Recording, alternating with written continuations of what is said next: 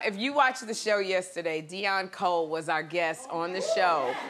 And we had so much fun with Deon. Now, I've known Deon Cole for a long time because we're both from Chicago. We both do stand-up comedy from the Chi. And I was so excited for Deon to be on the couch. We had been trying to work it out. And I went upstairs and said, hey, and he was just like, I'm gonna make you proud. He came down on that couch. He cursed so much. On that daggone couch. If you watched it yesterday, let me tell you something. There's like 7 curse words that you cannot say on television. Deon hit about 5 of them. Take a look. Everywhere I go, somebody asking me for some so. As soon as I walked in, everybody in there was like, he gonna get the part. I just got this show. You over here cursing. I'm sorry. Go ahead. Oh, my gosh. Some Sherri, I don't know. You know what? Deon Cole, if you curse one more time... I'm sorry, Sherri. Now, here's the thing. When guests come to the Sherri show, they get really comfortable and they do have a great time. But Deon thought he was in Chicago in the basement. He thought he was at like a little house party, because every time he's sitting all back, and every time he said a curse word, I laughed, but my eyes would look at him like, what are you doing? What are you doing? Like, literally, I was hoping that he could see in my eyes, this is a new show. I'm still on probation, Deon. And every time he said the word, everybody's face off camera, y'all didn't see, they were like, John was like, no! And then he kept going, I'm sorry. And then he cursed again. So let me tell you something. And then when I asked him about older women, he was so nasty with Barbara Corcoran. And look, take a look. Earlier in this show, we had talked about Martha Stewart and Barbara Corcoran getting their, living their best life. So would they possibly be your type? Yeah, I slide down, definitely, Okay. I said Deon, and then my eyes was like, okay, you get nasty, Deon. What is you? And then Deon said about older women, because he said he liked older women. He said, yeah, because I can smell them. I said, what? But you know what he was talking about? Deon was talking about, because let me tell you something, women got so hot in this audience. You know what you smelled? The heat coming off of the women. It was hot in the studio. Heat was flying off women. I didn't know if they was hot flashing, or it was just they was hot. But we had to hold the women back. Once Deon said he liked older women, it was women trying to sneak up in the green room to talk to Deon Cole. He came out with that white suit all swaggerlicious. When I tell you, I was in the bathroom, it was 3 older women in the bathroom talking about, is Deon here? Is Deon here? And so Barbara Corcoran heard about what Deon said. And so she commented, she said, Deon, call me.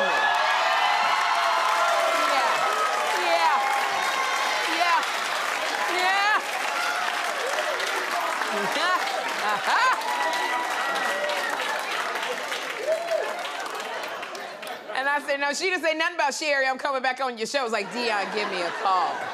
And then Deon told me, yeah, I slide down him. Yeah, I know you will. So Deon Cole, my friend, thank you for being here. And you better go on take Barbara Corcoran out, because y'all could start a whole real estate empire. So, and get ready for all the cougars coming your way, Deon, because they are ready. So I just have to tell you, I'm trying to get it together today. I'm so flustered today, because my life ends as this talk show host. Then I got to go back to being a mother with my son, Jeffrey. And so all weekend, Jeffrey has been sick, and it's so funny, he has a cold. And now, at one point, did I not think to test for COVID? Because now when people get sick, you're like, oh, you just got a cold. You don't mean... So I tested him negative a few times, but I was so tired because I was on the road all weekend doing stand-up with my friend Kim Whitley. And so I got home, and I was tired, and he had been home from school, and I said, what do you want to eat? And he was like, can I get some soup? I didn't have no soup. We got Shake Shack. I ordered Shake Shack.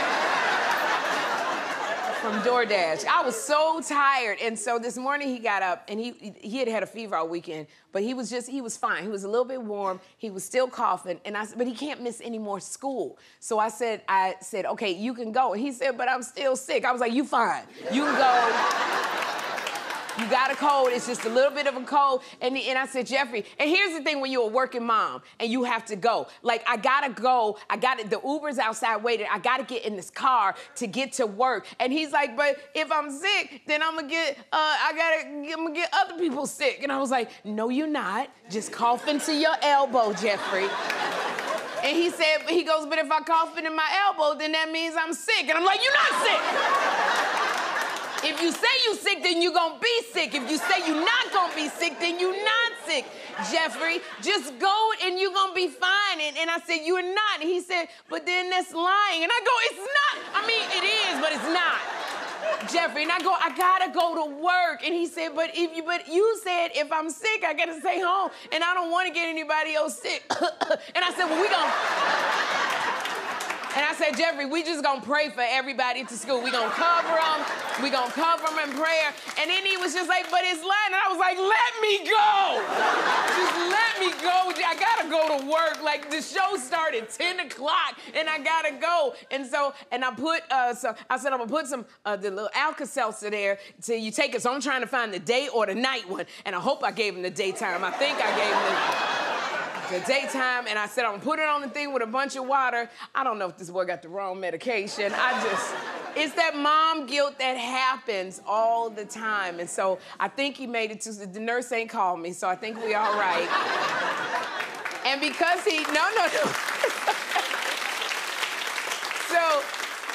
because he was over the weekend sick at home with a fever, and I felt so bad that I was on the road and doing stand-up and doing promotions and everything, I really wasn't able to call him. But late at night after one of my shows, I think I was in Pennsylvania, I finally got the chance to check up on him. But again, I was really tired. So I texted him, are you in bed yet? So I didn't get a response. Then I jump up because I go, oh my God, what if he didn't make it home from his being out with his friends? And what if he's outside and with Key? And I started getting so worried, so I called him. Now, mind y'all, I take melatonin so I can go to sleep, so I don't worry about anything. And when I called, the voice picked up, and Jeffrey said, hello? And I said, are you in bed? Because I didn't took melatonin. I said, are you in bed? And he goes, what? And I said, Jeffrey, before you go to bed, make sure you take a shower, because girls don't like stinky boys. And then I heard a voice that said, who you think you're talking to? And I realized I had called my ex-husband, Jeff Sr.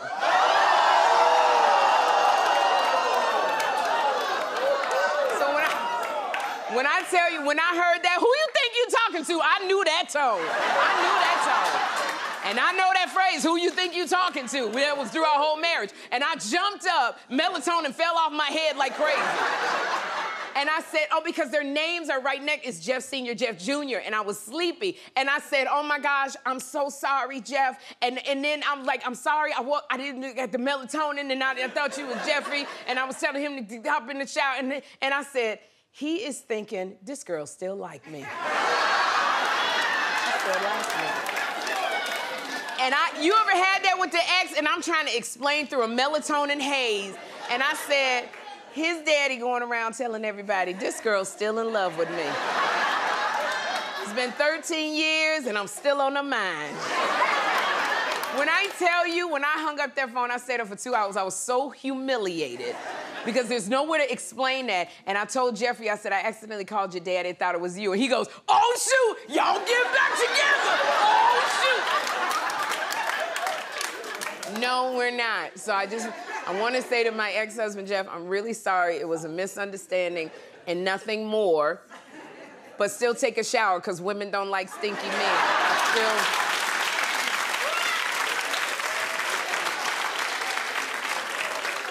And hi, ex-mom-in-law. Hey, Mama T. I know you still love me. So y'all, speaking of exes, Bill and Melinda Gates, they are back together. But not the way you think. Not the way you think. But only to celebrate their daughter's college graduation. So here they are. They're both posed for a picture. There's Melinda. There's their daughter, Jennifer. She just got her master's degree. That's Jennifer's husband all the way over there. And there's Bill Gates. Now, they split, if y'all remember, Bill and Melinda split in 2021 after being married 27 years. And it was not a good breakup because Bill Gates reportedly cheated on Melinda. And Melinda says that the breakup was extremely painful. That kind of thing is extramarital affairs. And Melinda said that she was so devastated that there was days that she could not get off the floor. So I know that this picture taking, even though she's with someone, has got to be hard for Melinda because you're now seeing him again. And I just said, oh my God, Jeffrey's graduation is coming up. And y'all, guess who I gotta stand next to? Oh my God. Oh my gosh. And let me tell you something. I don't know if anybody clap if you got an ex and y'all got to get together for any kind of graduation, any kind of events. Yeah, it's coming up. These are the kind of events that's coming up. It is always difficult to do these kinds of events because I literally was thinking I don't have to see my ex until Jeffrey gets married, but I forgot this boy got to graduate. And the problem is it's just very hard because when we get together, like if people recognize me, they want me to take pictures and sign autographs, so I gotta downplay it. So if they come up to me and they're like, Sherri, I'm gonna be like, no, not Sherri. And so that's not me. And then what I was thinking, I was like, oh my gosh, we have to all go out to eat afterwards. We all gotta find an Olive Garden that's gonna fit all of the family members. And then, you know, your child knows y'all don't get along, but the child always wants everybody to be one big happy family. So now you gotta pose for pictures. Everybody gotta look happy. I gotta sit up there, he looking at me like, I know you still love me. And I'm like, no, I don't. No, I don't. Then you take the pictures and look, whenever you take a picture around one central person, hands be touching. The hands be touching, and it's like his hand, I know your hand on my booty, get it all. So like it's always like, will you put your hands so they don't touch? Now we gotta sit next to each other at the graduation. You know when you go to graduation with your ex, you're sitting like this. You got one little armrest, but you gotta sit like that the whole time. You looking at him, he looking at you, and then oh my gosh, and then that's the thing. Oh geez, and if he brings another woman around, I'm like I don't want no other woman at the graduation. And I told him, I said we got one ticket. He said no. The email says 6. I said one ticket. One, and you can bring your mama. One ticket and your mama. That's it. Because now you got to go through some other woman. And the other person always want to get in the family picture, which they always want to get in the family picture. And I don't want nobody else in the family picture except us. And I said, and she better not be coming in there talking about she a bonus mom. No bonus moms. No bonus moms, Jeffrey. Her name is Miss Jenkins. That's what her name is Miss Jenkins. You can call me bonus mom. I don't care how long y'all done been together. It could be 20 years. Her name gonna be Miss Jenkins. After 20 years. And then, I'm telling you, and then that's the thing. Miss Jenkins better not be trying to slide into my pictures. So my girlfriend told me, she said, just didn't have Miss Jenkins take the picture. And I said, is you crazy? And then my head gonna be cut off? Oh, no, sir. No, sir.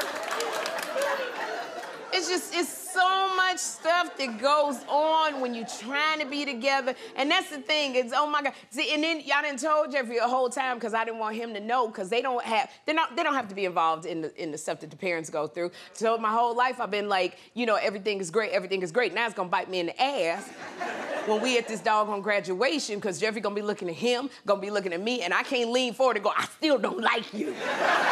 He can't lean forward. We gotta play nice. I don't even know how long this graduation gonna be because Jeffrey's last name is Daggett. It's a T. Oh my gosh. We're gonna be at this graduation all daggone day. But Melinda, bless you, girl. I know it was hard, but you got through it with a smile on your face. You look good, girl.